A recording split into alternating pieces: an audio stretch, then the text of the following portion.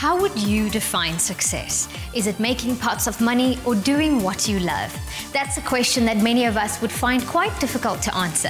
But for musician Lionel Naidoo, there can only be one response, as he explained to Zakeeya.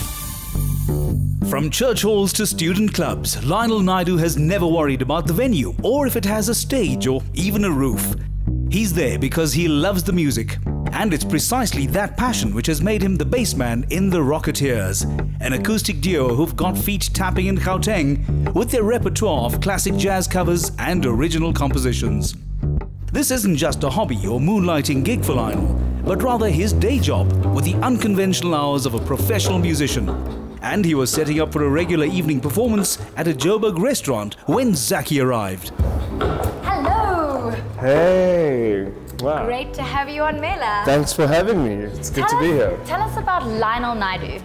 I am a musician and I play the double bass, as you can see, and I'm one half of the Rocketeers. Amazing. And did you come from a musical family? Actually, I did. My father taught me how to play guitar, and he also taught my uncle how to play guitar. And I have brothers that are also very musical as well. They play instruments and they're very passionate about music. What for you was the best part of growing up in South Jersey? The south of Jersey is really nice. It's a very chilled side of town.